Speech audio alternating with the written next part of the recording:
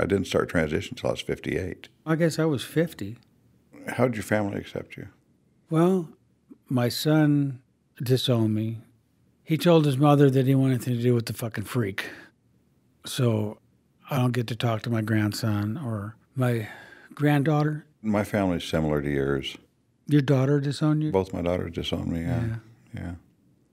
When I was growing up, I always knew there was something different. I didn't like the same thing the other boys did. You know, they wanted to play Army and Cowboys and Indians, and I wanted to be the girl in a wagon that was sewing and making coffee. Right. But, you know, I had to be who I wasn't so that I could survive.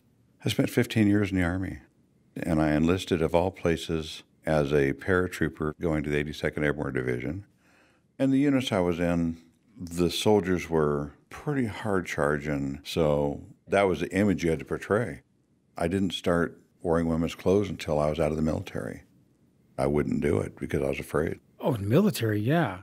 But then we met at the transgender support group. Yeah, the VA support group. And we started joking and then just like nitpicking at each other and stuff. And people said, well, you guys really are sisters. We do sit around and talk a lot. We would sit in Denny's for coffee at like 2 o'clock in the afternoon and it'd be dark. And leave there at 10 o'clock at night. The servers all know us. The managers know us. She flirts with all the waitresses. Me? Yes, you do. We get a 20% military discount. Yes, we do.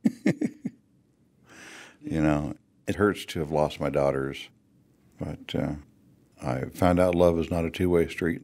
Love's not unconditional. It is for some of us. You're always there for me. There's never a doubt or a question as to whether you would be or not. You are my sister. I'm glad of it.